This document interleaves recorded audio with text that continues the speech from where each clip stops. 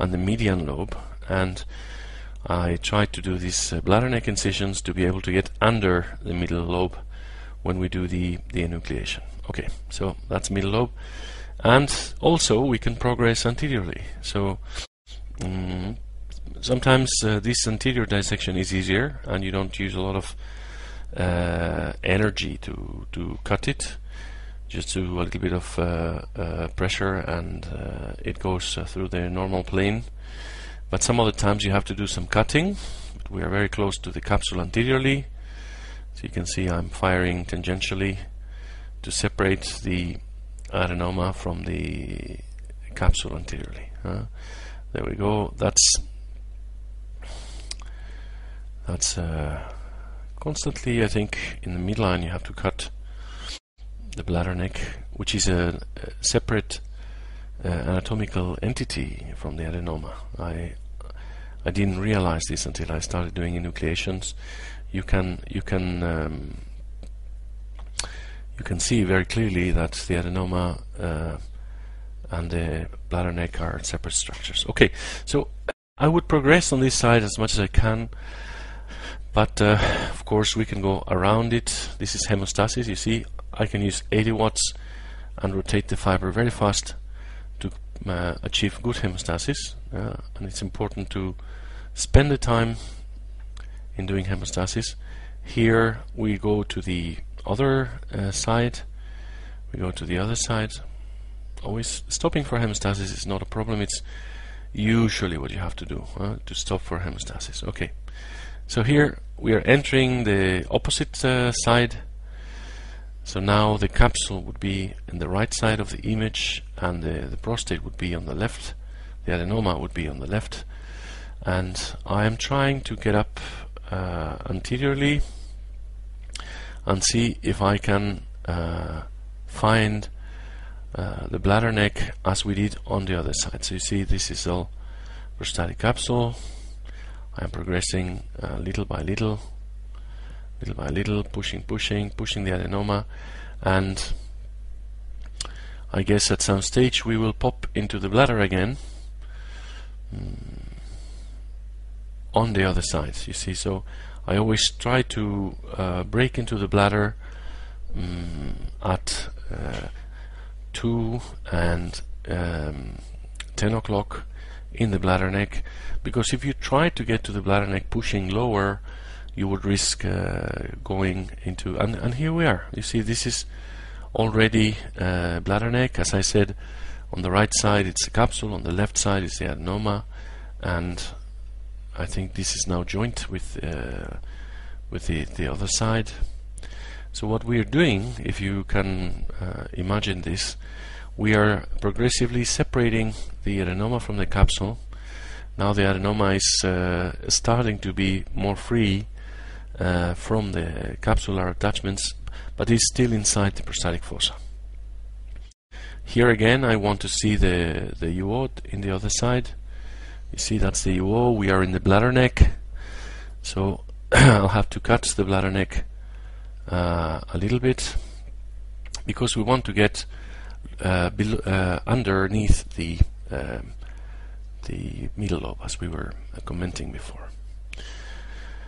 Most people thought that green light could not be used for enucleation, because most people thought automatically that enucleation can only be done with a straight firing fiber. But the truth is that when we get to the bladder neck, you know, if we had a straight firing fiber, green light could probably hit the bladder. But as we use a lateral firing fiber, side firing fiber, there's no risk of damaging the bladder, and we can cut the bladder neck very easily without risking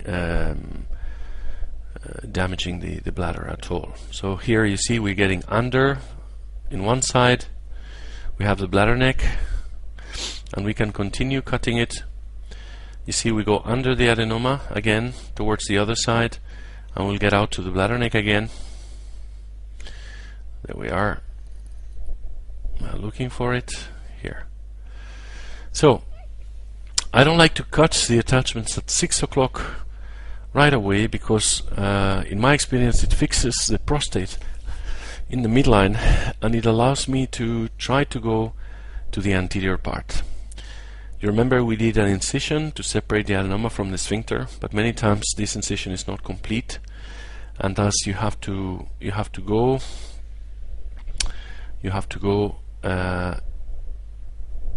anteriorly. That's capsule anteriorly. That's I guess adenoma.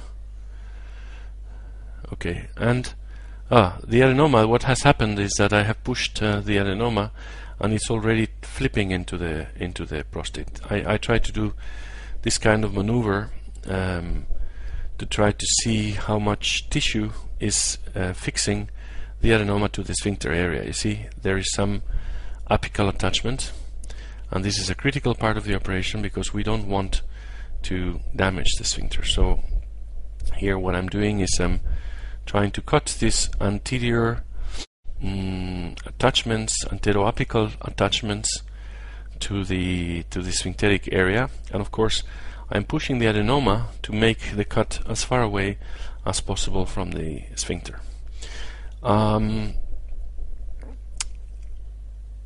If the initial incision is a little bit deeper, usually this step is very simple, and it doesn't almost sometimes it's not necessary. You can go with your cystoscope around the apex of the adenoma, and there's nothing joining it to the anterior capsule or to the sphincter area. But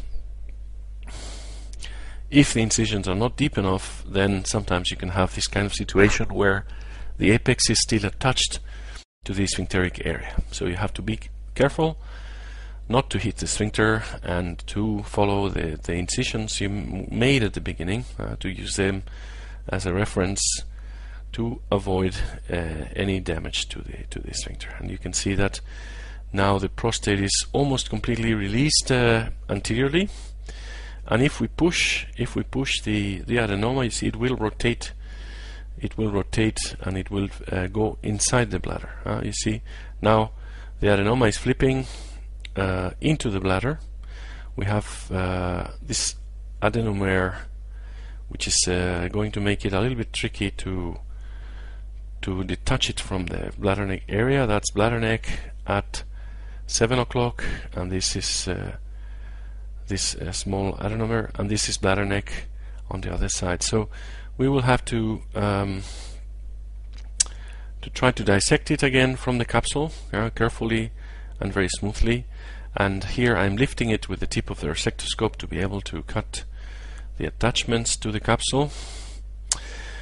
And if I wanted to summarize the advantages of green light for enucleation, I think one of them is the fantastic hemostasis. Secondly, I think the amount of power or energy we use is very minimal. We typically do these enucleations using 50 or 60,000 joules of energy, which causes limited damage to the capsule. You see that here I'm cutting under the middle lobe at 6 o'clock, trying to join the two the bladder neck in both sides, and now the adenoma is already in the bladder. Okay, so as I was saying, the advantages were the good hemostasis, the low energy application with the minimal damage to the capsule, and I think it's very anatomical. It is a joy to perform for the surgeon, much more interesting than vaporization, which can become a little bit boring after some time, or in large prostates especially. And here you see how the side firing fiber carries very little danger for the bladder. Here we are close, I guess, to the urethral orifice. I'm trying to check where it is. Okay, so there's no danger in cutting the remaining attachment at 6 o'clock of the adenoma to the capsule. There you go. You see now the whole adenoma is inside the bladder. Visibility usually worsens a little bit because and now I am doing hemostasis of the fossa, of the prostatic fossa. After a good hemostasis, visibility should be nearly perfect, and this also is an advantage for morcellation. Morcellation is a procedure by which the adenoma is fragmented into smaller pieces and sucked out of the bladder, and it needs very good visibility, because basically what you're doing is introducing a machine in the mechanical device in the prostatic fossa.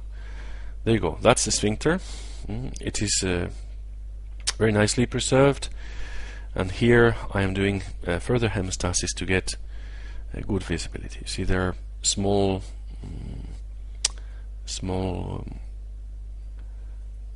pieces of tissue hanging, which are of no consequence, I think. And if there is any part of the tissue that is bumping, it's protruding into the fossa, or if we left a piece of adenoma, the other nice thing of the green light is that you can use vaporization to complete the procedure. You see, the fossa is immense. We went all the way down to the capsule, and this will guarantee that the adenoma will not grow back. So we check the UOs again. That's trigone, that's bladder neck.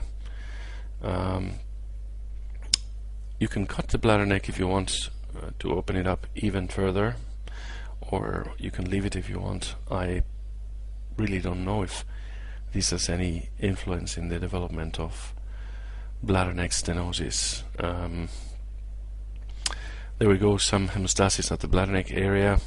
It's important to ensure that the hemostasis is perfect before we introduce the morcellator device, because you want to have almost perfect visibility.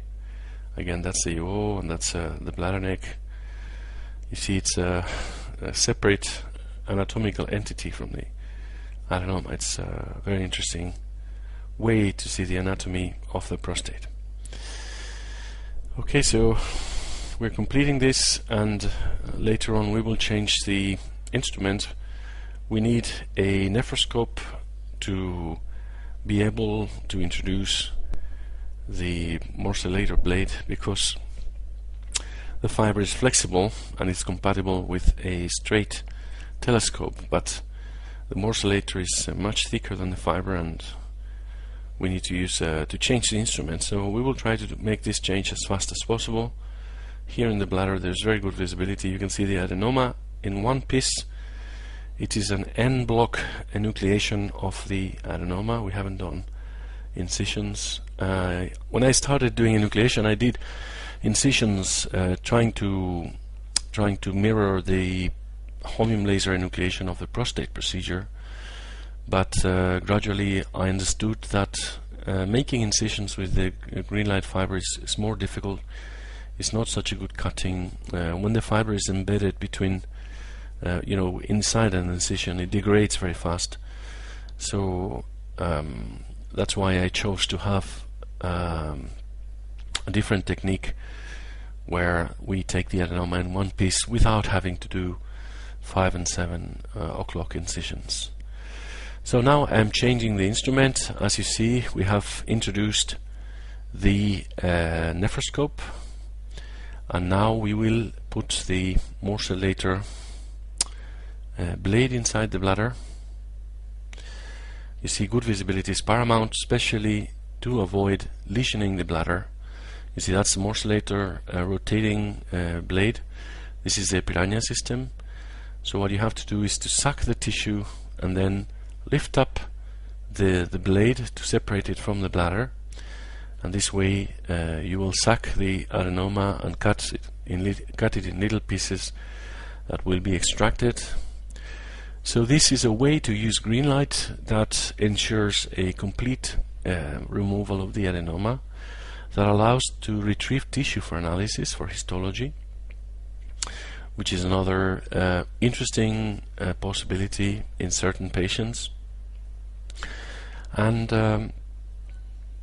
it is a relatively fast way of treating larger glands that would take longer to vaporize. Even with the MOXIE fiber, and the 180 watt laser vaporizing very large adenomas takes time and energy and sometimes a second fiber, although soon the fibers will allow for much more energy output, which will simplify the situation.